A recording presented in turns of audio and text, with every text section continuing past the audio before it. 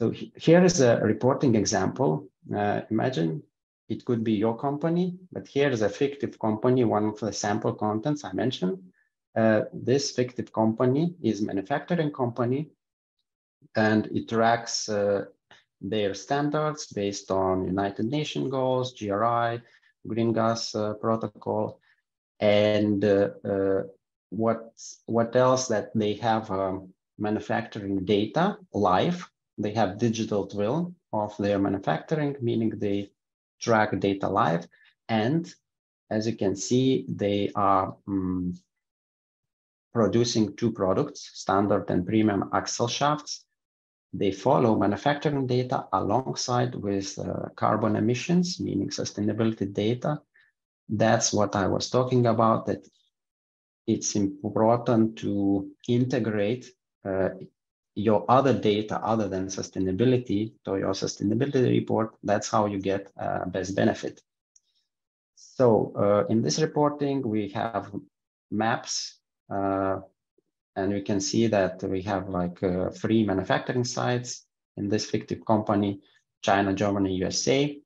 And they track carbon emissions by country, by product. They track megawatt hours, electricity consumption. And for example, here is a bar chart by product. We can drill down by selecting one of the products. I can expand here, and we see that we see 2 KPIs by month, how axle shaft standard is created. Next, we will jump up to probably one of the most important KPIs in sustainability, that is greenhouse gas emissions, scope 1. You see 3 graphs from left to right. First one is for scope 1, second for scope 2 and scope 3. Here we, on the scope 1, have the bar chart, which is, again, we can drill down by manufacturing site. But for example, in this graph, it is different from scope 2. And I will quickly show you how you can change by yourself. You just expand the model, expand the graph, and switch to donut chart, apply settings. And here I also will save the layout so that this layout will remain. And now I have the same donut chart just for scope 1 as in scope 2. This is kind of easier to follow the data.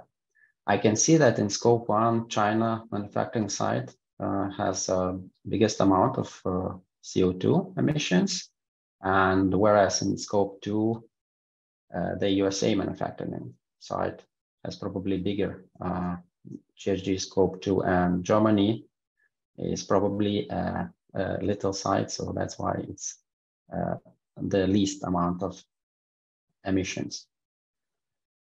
But on the scope 3, again, I see the graph, which is not in line with other scope emissions. So quickly, I will show you how you can change not only the graph itself, the donut, we can change a dimension from category to plant.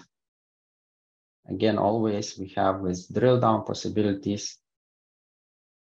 And to change the graph like I want for scope 2, I just go to chart type, I change pie, and then I need to go to dimensions, and instead of category, I will choose plant. And then change drill down capabilities, because still I want to see everything by category. Once I click on the manufacturing side, apply the changes, go to the layout and save the layout so everyone else could see it.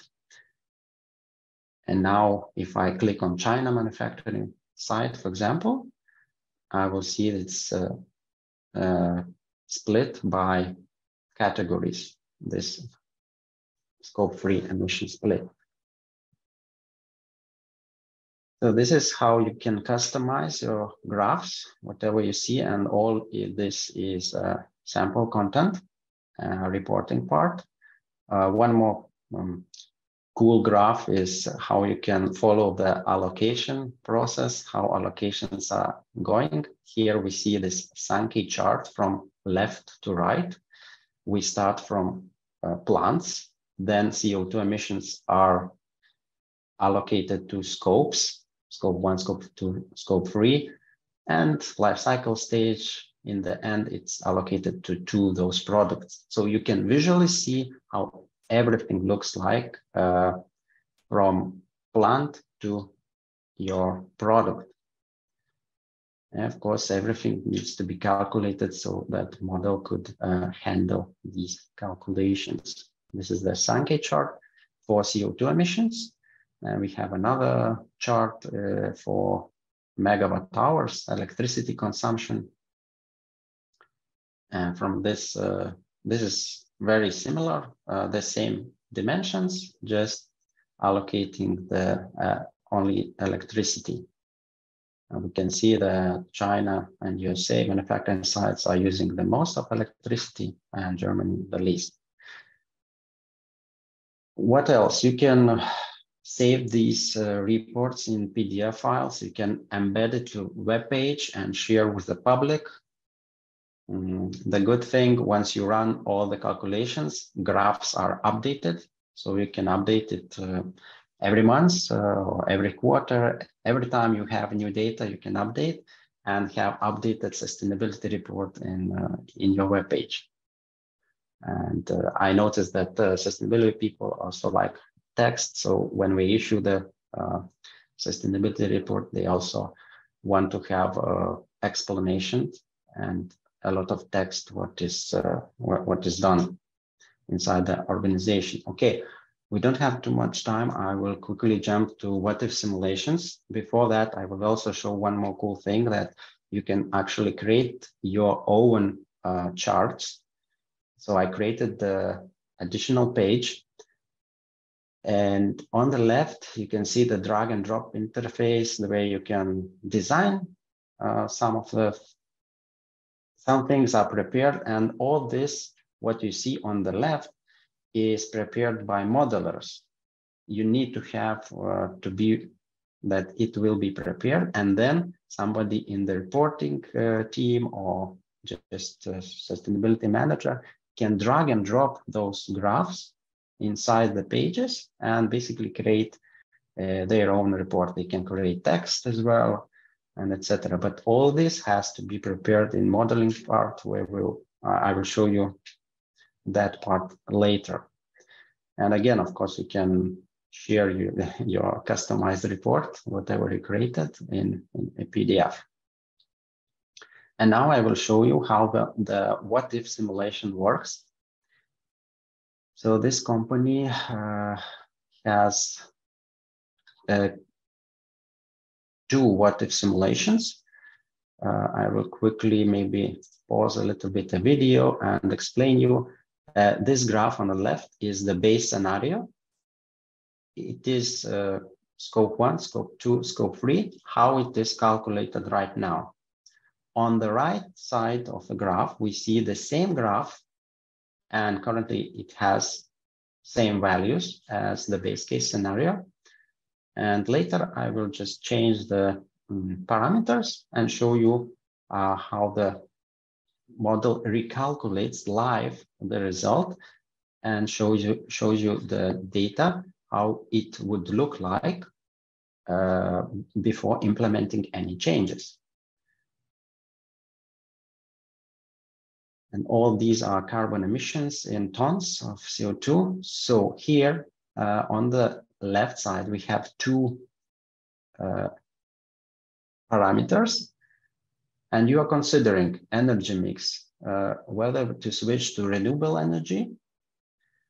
And you can see what happens. You just apply and simulate. Simulation is going, simulation is done. And we see that scope 2 is reduced significantly, of course. And then you can change another parameter to choose your delivery mode from truck to truck plus train. So introduce train. And of course, it's impacting only scope 3, since these are deliveries. that's how you kind of, if you're choosing, which of the initiative to implement for the next year, renewable energy, or to implement trains, you can decide by running simulations. And of course, again, those parameters need to be feed into the model. And here is another what-if simulation. It also worked based on our parameter changes. This is all what I want to quickly show you on